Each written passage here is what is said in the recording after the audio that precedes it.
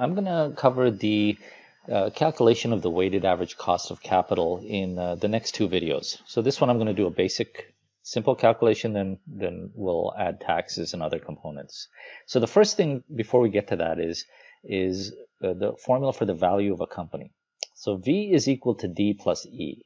V is the enterprise value of the company, D is the debt, and E is the equity.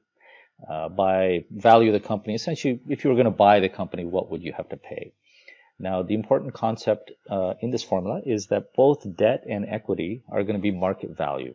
So not the book value, but what it's currently worth right now. So let's use Walmart as an example. And I looked at the 2019 values for Walmart, and they had $40 billion in debt.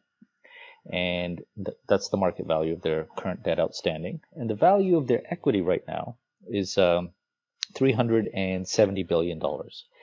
And this is referred to as the market cap or the market capitalization. That's just a fancy way of saying what is the total value of all the shares that are traded, which is the value of the equity. And you can get that, it's a publicly available figure. You can get that by multiplying the number of shares outstanding times the current price. And that obviously is going to change every minute of the day because the price changes, but it'll give you a good ballpark. So what's the value of Walmart? It's not the value of the equity. It's the sum of the two, D plus E. So it's going to be $410 billion.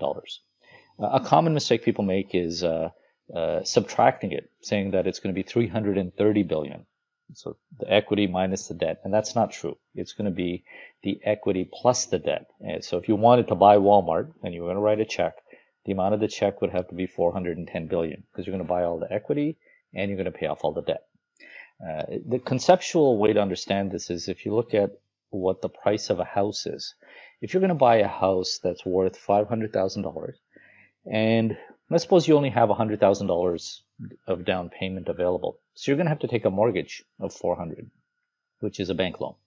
So you put down $100,000, take a $400,000 mortgage, and you got yourself a $500,000 house. Now, if I was to break each of these components down, the mortgage is equal to the debt.